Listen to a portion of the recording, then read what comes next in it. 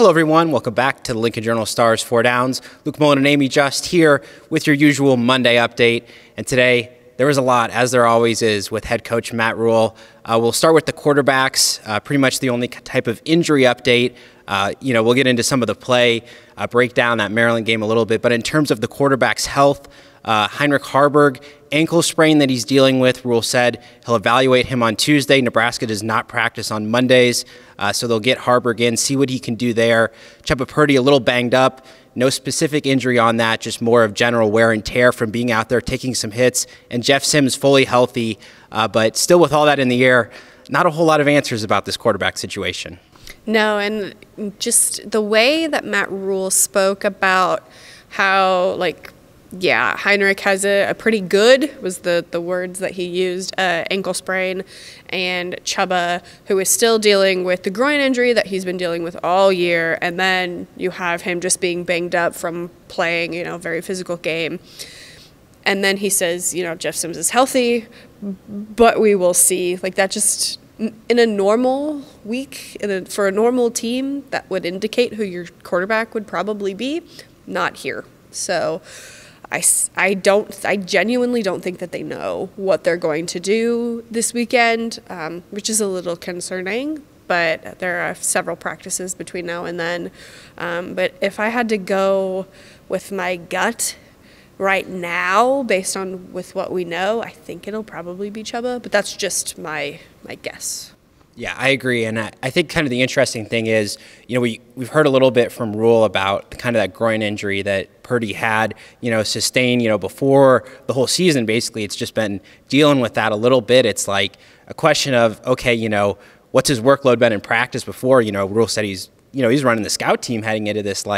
If he's going to get a full week of reps, as a starter, that's going to be a big workload for him to handle. Oh, yeah, absolutely. But I think he'll be able to handle it. Matt Rhule has said all year long that he trusts all three of them to go out there and start. So we might find out this week. Yeah, they might have to manage those quarterbacks from a physical perspective in practice as well. But a big thing that's impacting this decision is, of course, the turnover troubles. And part of the reason why they might lean more towards Purdy or Haarberg is the turnover numbers that Jeff Sims has had out there. Many more turnovers in fewer snaps than Haarberg. Purdy, not a big sample size to deal with. But Rhule today, it was obviously going to be a big conversation. How does Nebraska stop these turnover troubles? 5 turnovers in the last game against Maryland. And Rhule, he took accountability. He talked about how it's the coach's job to prepare the players to go out there. But ultimately, something that he said that stood out to me was he said he doesn't have the answer. They're still working through this, and they're still trying to figure out the answer for why all these turnovers keep happening. It's a little concerning that they don't have an answer. This has been going on all year. It's not like this is a new phenomenon. It's been very consistent regardless of who they have had out there, regardless of position, right? So you tend to think that maybe it's not necessarily the players, it's more the coaches. And he talked about that, it's on him. He said that 12 different times today, it felt like.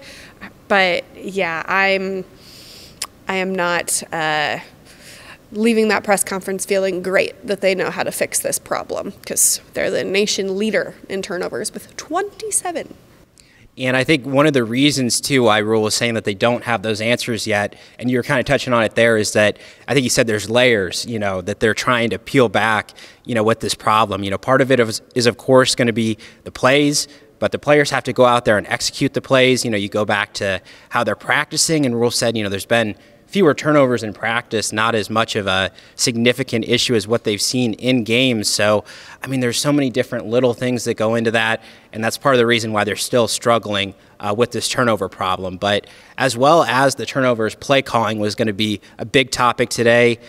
Some of those turnovers, too many passes perhaps, was a qualm that fans, a lot of people around the game had to comment on, particularly that late game series, Nebraska down there, goal to go, tie game, throw a couple passes there. But Rhule today, fully defending his offensive coordinator, Marcus Satterfield. And I thought something really interesting that he said, there's a lot of people around college football. There's been firings going on, assistant coaches over the last couple of weeks. He was saying, how well is that done here? When head coaches have fired assistants, Nebraska, it's not always been easy, 1-year rentals, for coordinators, assistant coaches. And what he said is, you're really going to make these players go learn a new offensive system after 1 year. He said it's not going to happen. Yeah, no, and I get it, but they've got to figure out what works and what doesn't, and I think more time is helpful with that, but that's not what anybody wants to hear, right? I still fully believe, as we stand here right now, that Nebraska's starting quarterback next year is not on this roster, and again, that'll be another learning curve. But yeah, we'll see. There's 2 more games left in the regular season with a potential bowl. They need to win 1 more to get there, and I think they will. But I just, not a whole lot of optimism on the offense outside of Emmett Johnson. Yeah, and certainly one of the other things that Rhule did mention, all the injuries, personnel changes that they've had to deal with on offense. You look at their wide receiver situation, it was Alex Bullock and freshman for several weeks. There's been a lot of issues that the offense has had to get through this year. But the reason why he's standing by Satterfield and why he's standing by all of his players is because Rhule very much believes in the process of building up this program, being a developmental place for players to come in, get some of those experiences, make mistakes, yes, in certain situations and learn and grow from them. And that was something that it's going to be the case for these next 2 weeks. It's going to be the case for the off season. For everything moving forward, he's going to stand by these coaches and stand by these players because he believes in that process. Yeah, he has said it since the day he got here. It's not flashy. It's not super sexy. It's just very boring, monotonous. And it's a process that has worked for him in the past. And, we're still in year 1 of that process. Even though fans would like it to be a little bit better, a little bit faster, patience is necessary. And patience is what you need to be, even if it's hard to be patient. Yep, Rhule just saying, he wants to win now for these veterans. He mentioned Luke Reimer, Ty Robinson, the guys who've had several losing seasons. He wants to win now, but seeing a lot of potential in those young players that they've been able to get out there. But definitely with these turnovers, play calling, there's been a lot of questions for Nebraska coming off this loss to Maryland. Again, they'll evaluate those quarterbacks on Tuesday. We'll have more details for you then, so make sure to stay tuned at journalstar.com. But Huskers head on the road to Wisconsin this week. Going to be a tough matchup coming up. Stick with us for everything, and thanks for watching today's 4 Downs.